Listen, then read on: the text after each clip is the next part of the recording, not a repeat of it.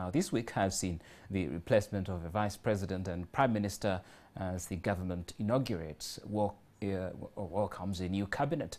The government is mandated to look after these personalities for the rest of their lives.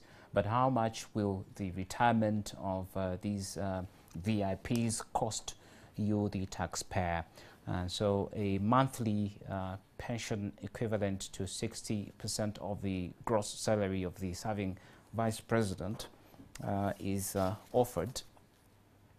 A house purchase fund equivalent to 15,000 currency points or 300 million shillings. A chauffeur-driven car for town running with one county home trip once a month. Medical care for the retired vice president and his or her immediate family.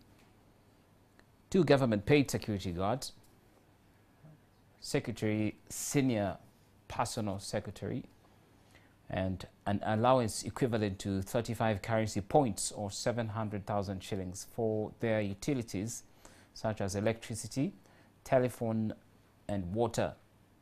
They also received 2 domestic staff, an allowance of 500 currency points or 10 million Uganda shillings for furniture, a further allowance of 250 currency points or 5 million shillings to replace old furniture every 5 years.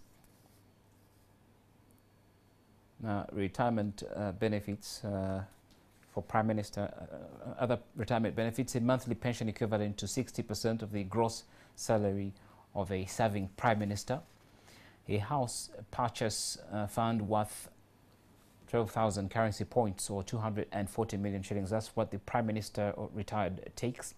And of course, a driver and a car. Medical care for the Prime Minister and his or her spouses.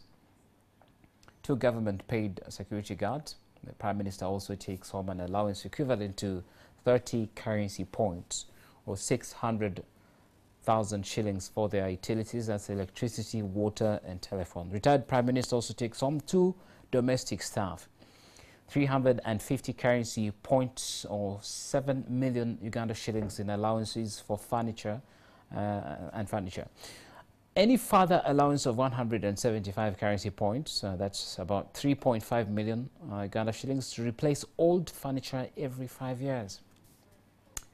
And then, not before, a currency point under the law is 20,000 Uganda shillings. So that is multiplied by the allocation, a specific allocation, and then you come up with a total. That's how we came up with that. That's on TV tonight, and we'll be back with more stories after.